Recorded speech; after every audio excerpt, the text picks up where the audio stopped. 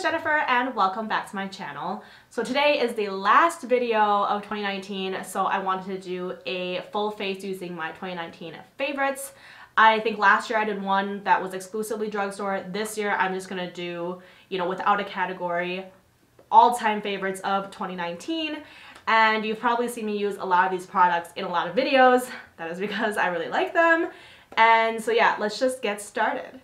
Okay, so first, before I jump into the routine, I wanted to mention that my favorite glue-on nails, these guys, are the Kiss nails. I have fallen in love with these because I don't have the time or the money to go to salons all the time, and glue-on nails have come a long way. So these are my favorite nails. And then the contacts I'm wearing are Viscon Signature. These are the cosmic gray ones. I will link everything down below, but these ones are so comfortable. I don't even feel them. Out of all the contact lenses I've ever reviewed on my channel, these are the most comfortable ones. I feel like these, I see the least peripheral color. I feel like a lot of the contact lenses I've tried for colored ones, I tend to see a ring of the color, and this one is not as obvious. So yes. So jumping into my face, if you've been on my channel a while, you will know that I don't actually prime my face.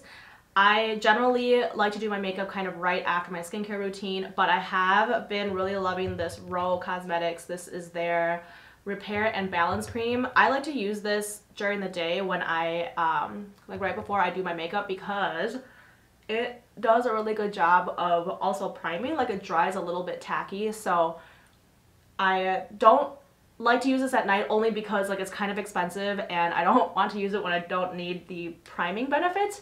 But yes, it dries kind of tacky. It is amazing and lightweight, so I like to use it sort of as a replacement primer. So next, for applying foundation to my face, I like to use the Shop Miss A. This is their Paw blender. This is $1.55. This is the size when it's dry, and this is the size when it's wet. These things are so soft. You need to try them. Ride or die.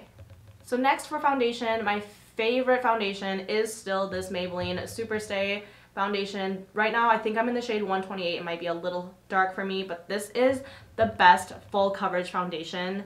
It beats out high-end in my opinion, I guess the ones that I've tried. My favorite high-end one would be the Too Faced Born This Way foundation. That one is more on the medium coverage side, and it is really nice when you have your beauty blender a little bit too damp. It spreads really nicely to give you a lighter coverage, versus this Maybelline one is full coverage, but it looks so good. It is so smooth and it doesn't show any weird texture. It doesn't break out through the day. So this is just a pretty light layer. I could build this up if I wanted to, but I wanted to show you the texture on my skin. I just feel like it is so smooth and it doesn't look cakey at all, even though it covered most of my dark spots. So for concealer under my eyes, my favorite formula is this Too Faced Born This Way concealer. And this is in the shade Porcelain, which is a little bit lighter than the Too Faced Born This Way foundation that I would be using, which is light beige. And I love this formula because it is so hydrating. It doesn't break you out though. It doesn't dry funny. It doesn't cause any additional creases. In fact, I think it makes my creases a little bit better. And it is just so blendable, and a little bit goes a really long way. I have been using this tube, I want to say, for a year. So next, to set my face, I know I've talked a lot about Too Faced, but their complexion products are just so good. The setting powder that I like the most is the Too Faced Born This Way Ethereal Powder. This powder, I want to say, is really nice for dusting all over my skin. I never bake really, I just like to dust a light layer, and I don't feel like this gives me any flashback. It settles really nicely into my skin and doesn't make me look cakey at all. So moving on to brows, I have been absolutely in love with the Glossier Boy Brows. So this is what it looks like. It is quite a small tube and is very travel friendly. I resisted brow gels for so long because I was so afraid it was going to make my eyebrow hairs really waxy and even crunchy, but this formula is just so good. You swipe on just a little bit and it just makes everything look so natural. I do have to say this is really only good for people that have a lot of eyebrow hair to begin with and really like their shape, if you're going to use this by itself. My favorite brow product, if I'm going for a more dramatic look or more coverage, or if you don't have a lot of brow hair, is the Anastasia Beverly Hills Brow Powder Duo. And I'm in the shade in Ebony in that one, and I love that formula because it stays all day. A little bit goes a long way, and it doesn't smear easily.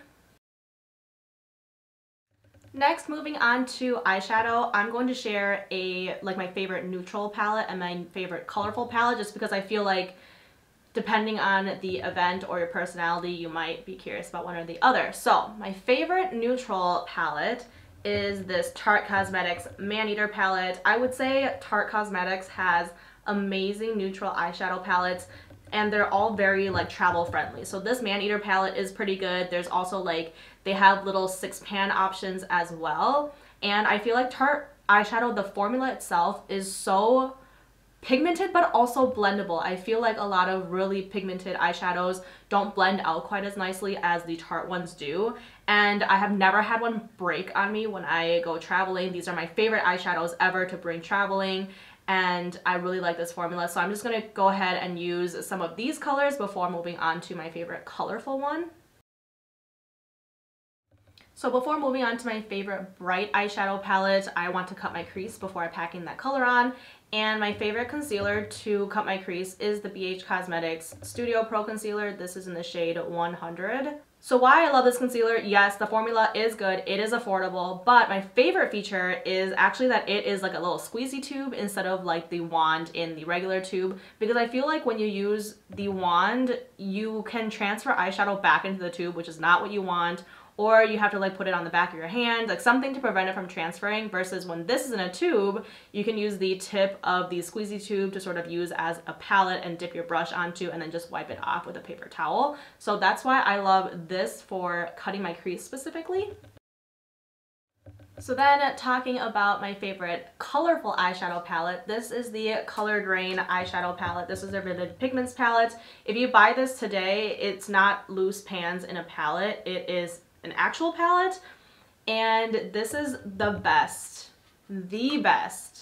colorful eyeshadow palette. It is all matte colors, which colorful matte colors are a lot harder to formulate than colorful shimmers.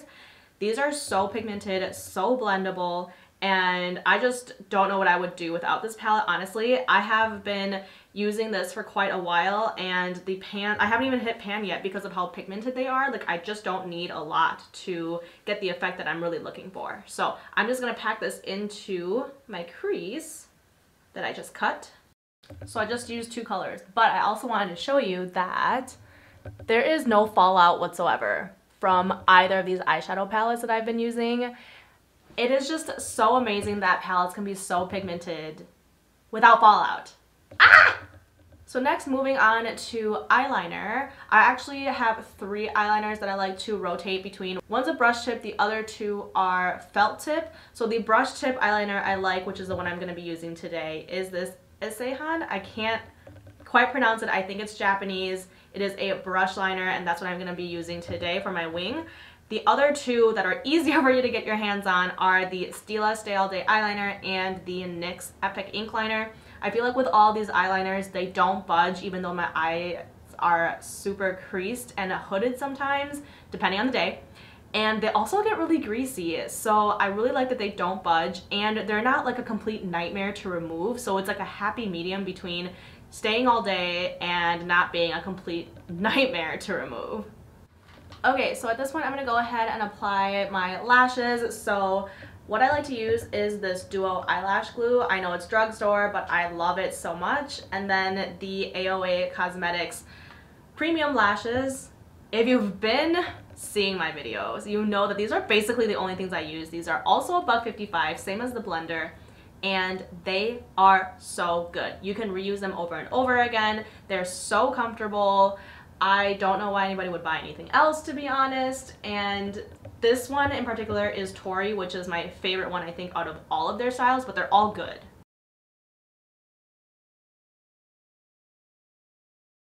So I'm just gonna go ahead and smoke out the bottom of my lash line with the Tarte palette that I was using. So colorful eyeliners, I also wanted to mention, I have a number of these. These are the LA Girl Cosmetics lip liner and eyeliners. Some of the colors are categorized as eyeliners and some of them are categorized as lip liners. I personally use them both for my eyes, but please be careful if you are using the lip liner for your eyes, as you can have an actual bad reaction. So if you're scared of that, please don't. So moving on to the rest of my face, let's start with bronzer and contour. For me, I love the Physicians Formula Butter Bronzer.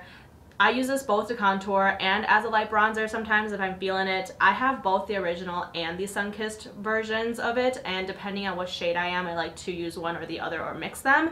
But it just smells so good. It is so affordable. It blends beautifully. It sets beautifully on my skin. You really just can't beat this. Next, for blush, I am going to be using the LA Girl Blush Babes. This is their blush palette. I really like this palette because all the colors in here are very wearable, and they can build to be very bright, but they can also be very subtle. The other blush that I really like Becca Cosmetics Formula, but sometimes I just feel like it's too much, and maybe I'm like not light-handed enough, but sometimes that is very pigmented. So for highlight, you literally cannot beat the Wet n Wild highlighters. So this is the Mega Glow highlighting palette. I'm not sure if this thing is around anymore. They also sell them in singles, and I have a variety of these ones as singles. I like that the formula has a combination of shimmery and glowy, depending on which one you want. You can pick your own different color, and it just glides on beautifully. It stays all day, and really can't beat this price point. So last, to finish up my lips, today I'm going to be using the liquid lipstick from Atomic Makeup. This is in the shade Concrete Jungle, which is a beautiful nude color. This formula has a really good staying power with all the comfort in the world. I also like the Ofra Cosmetics liquid liner or liquid lipsticks. They don't stay quite as well, but they are equally comfortable.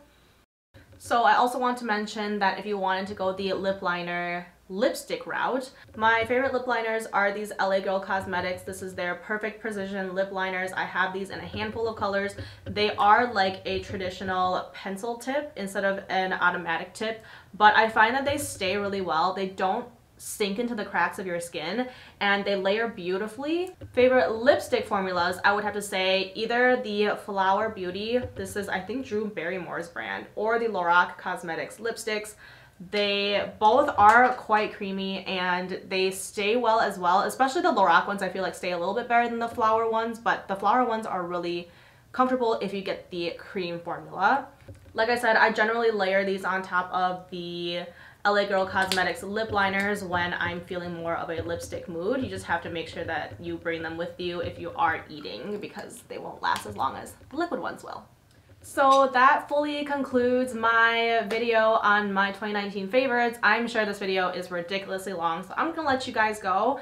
Thank you guys so much for subscribing to my channel and just being an overall viewer and supporter. You guys mean the world to me, and I hope to make next year even better. Thank you guys so much for watching, and have a happy new year. Bye!